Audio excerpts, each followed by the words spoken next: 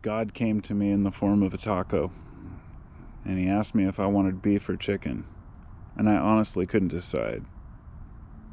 I spent so long trying to figure it out that I had people honking behind me, so I just kept going and drove through without buying anything.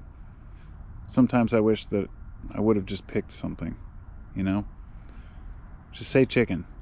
I mean, generally I like chicken tacos anyway, but sometimes I like beef tacos and I just couldn't decide. So I came back around a week later. And this time Jesus was in there too. And he started asking me if I wanted green sauce or red sauce.